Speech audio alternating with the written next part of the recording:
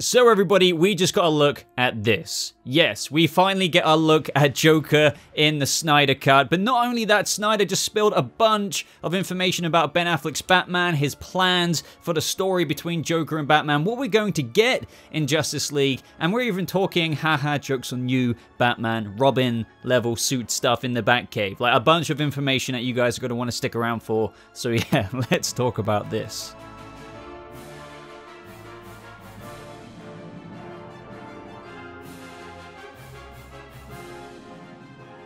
What is up, Bat Family? Welcome to my breakdown video of what we literally just got. It's already trending everywhere on the internet, and that is what Zack Snyder has decided to share with Vanity Fair. I didn't mean to make that rhyme, but seriously, this is going to be a very interesting video because I literally just saw this image for the first time a few minutes ago, and this is my immediate reaction. We're going to get into the details of what the heck this means, what Zack Snyder teased of what we're going to see in the Snyder Cut, the kind of vibe between Batman, the conversations they'll have, and their history, and what he wanted to explore between these two characters, and as I teased, Robin stuff. But as you're seeing these images on screen right now, here's my take. Here's my take. What do I think of this?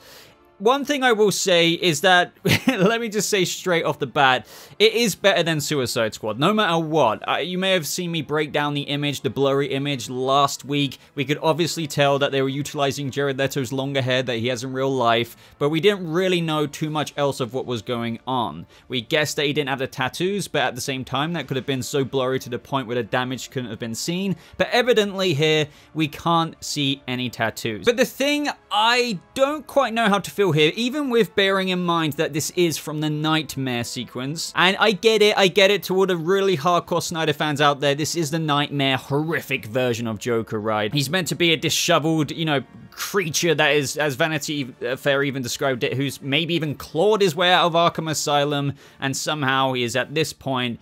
And I get that.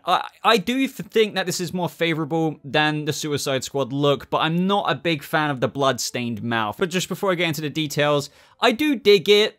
Is it really the Joker look I would want even from the Suicide Squad film? Like, let's wind back the clocks to when that was first coming out. If this was the look, I still probably would be like, nah, I wanted more of a Joker look. Even though this is Joker in terms of ticking a few boxes, obviously, it's not my preference, but you may love this. You really may love this. I do think it's an upgrade. I'm not denying that in terms of what we did get. The tattoo, like anything's an upgrade from the tattoos in my opinion.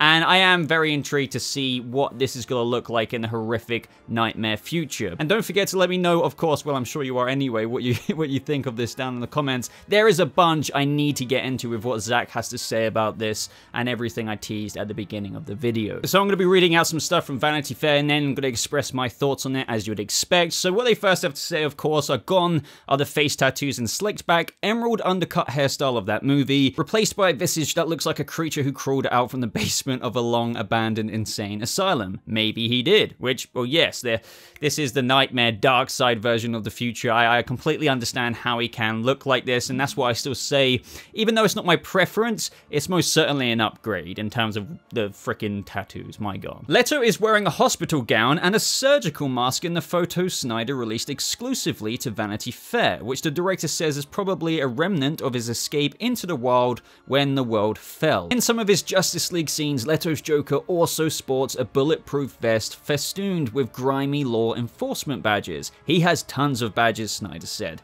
Those are his trophies. Now, what I love about what Snyder is spilling here in this article is that it's expanding the lore of what we're going to see in the Snyder Cut, but with this character. Say what you will about Jared Leto's Joker, but I love hearing from the point of in this, you know, alternate future, if you will, where Darkseid, you know, conquered what Jared Leto's Joker did, and now he's collecting these badges and how they're his trophies, how he's got a surgical mask and all of these kind of things. I still want to know about the blood, though. Did he become a freaking cannibal? Vanity Fair go on to say that Joker appears in the new film during a sequence set on a ruined Earth after the alien tyrant Darkseid invades and decimates the planet. It's a dream sequence, a psychic vision experienced by Ben Affleck's Bruce Wayne that reveals what will happen if the superheroes fail to stop the onslaught. Joker is sort of the ghost of Christmas yet to come, supplying motivation through terror. Now, this is what Zack specifically has to say, quote unquote, that the cool thing about the scene is that it's Joker talking directly to Batman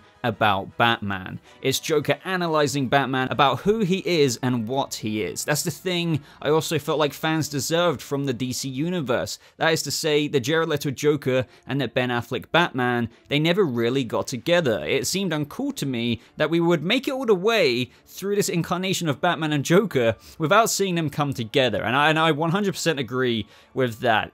Despite all of those movies, and despite what I thought of Joker, Jared Leto's Joker, I always wanted to see them together, which was always for many different reasons. For example, I really liked the look of Ben Affleck's Batman. There's some things I didn't like about him, but the overall image I just thought didn't suit the Joker we got in the Snyderverse, but I still wanted to see what those characters interacting would be like. And for all you Snyder fans out there, he released this image a few days ago, and people were already theorizing, correctly so, because these images do match up, that he was looking down that hallway on his way to see the Joker or speak to him. And it turns out that was a little tease from Snyder before these images came out, because it seems to be a place where Joker is potentially being held by Batman in the nightmare sequence. So that is super interesting and a super cool tease, and many Snyder fans cracked that before all of this even came out today. And once again, to reiterate, I'm 100% on board of that, and I'm glad that Snyder gave this to us in his 4-hour cut of the Snyder Cut,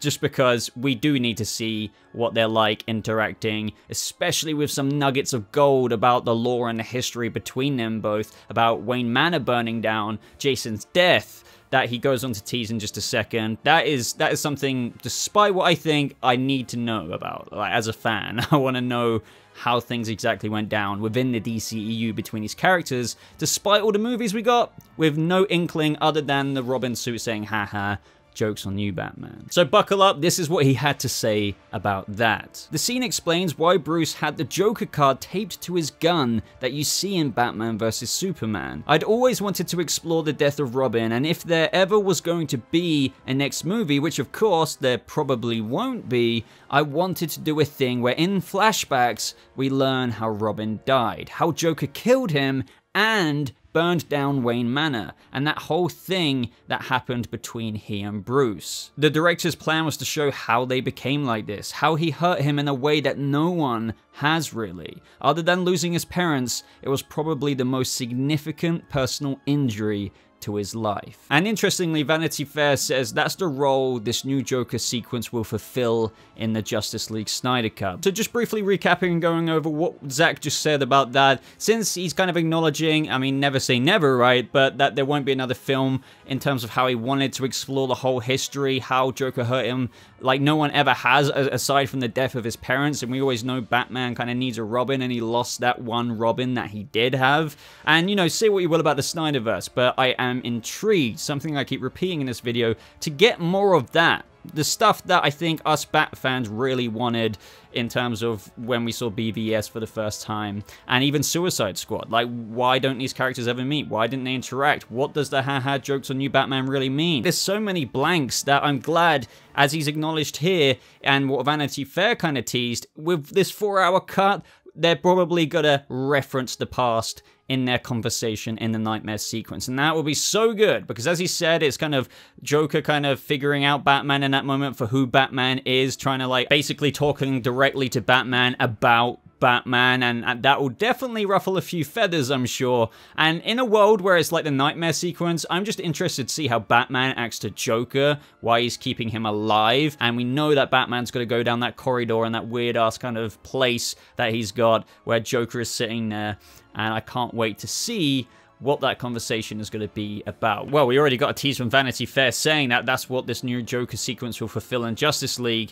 the whole discussion of the plan about how they became like this, how he hurt him in a way that no one has, and obviously that was meant to be really dived into a lot more in a potential future film, but Snyder's going to do what he possibly can in this 4-hour cut with a much bigger nightmare sequence than what we got originally. Now, if you're really wondering about the tattoos, I really do feel like Snyder's answer is just brushing it off as to, well, we just kind of retconned it, basically, because Vanity Fair say what happened since we last saw Joker in Ayer's film. Is there tattoo removal in the apocalypse? And Snyder says, I would say that there's been some water under the bridge. Who knows what happened? I don't know if he's wearing makeup. I don't know what's happening. It's hard to say exactly. So it's just kind of like insert headcanon there. Did he have another acid bath that kind of got rid of it? Is he just wearing makeup over the damaged tattoos? it's just not really meant to be thought about that deeply. I know that may annoy some continuity like buffs out there, but I think we can all put that one aside for the sake of just getting rid of those tattoos. Other than just everything I spoke about in the article, it was really just about how the director, as Vanity Fair said, had a few things he wanted to add to the long-awaited Snyder Cut in terms of when he finally got a chance to finalize his own cut of the movie, and in his own words, Batman's nemesis was one of them. The Joker is really the only thing that I'd thought of in retrospect, but I will say that it was always my intention to bring Joker into that world. But as we know, as the years went along, the Snyderverse kind of like collapsed in and caved in on itself, and now we're finally getting this one little kind of beacon to the fans out there, and I just guess we're gonna have to look forward to seeing what he managed to pack in from the potential future we could have got in this one movie. But overall, I think it's alright, guys. I'm not gonna pretend. Like, we all have personal preferences for what we traditionally want the Joker to be like in our heads in live action. No Joker will really ever be one-on-one the same. I knew he would have his long hair, we all did. We all kind of suspected the no tattoos thing would be a thing, because I think even Snyder would have been known he would have been silly to have maintained that, because fans, even his fans, really hardcore fans, were probably unanimous on the damaged tattoo. But that is the video, guys. I've been rambling forever. Sorry if I seemed overexcited in this video, because when it comes to stuff like this, I very much so just completely get immersed in the absolute geek out mode. But I trust you guys are kind of feeling the same, whether that's for better or for worse in terms of what you think about this. But I think we should look at it in the most optimistic way, because whether you kind of really dig this or just really don't dig this but still kind of feel like where I am, like it's better than what we got in Suicide Squad, I'm very much so looking forward to the nightmare sequence, exploring, you know, Joker talking about Batman to Batman, the ruffled feathers being brought up, quite literally, of the Robin that died, how that may be visited upon in the nightmare sequence. Wow, you have got my attention, and we're going to find out fairly soon in the Snyder Cut. So make sure you leave me your thoughts down in the comments below. Like this video if you did enjoy it. Subscribe for more updates just like this. As always, check out the top pinned comment in my comment section to my social media, where you can follow me, where I'm most active on Twitter. And I think that's everything. So thank you so much for watching. I hope you all have a lovely rest of your day, and I'll see you, Bat Family, in the next video. Goodbye.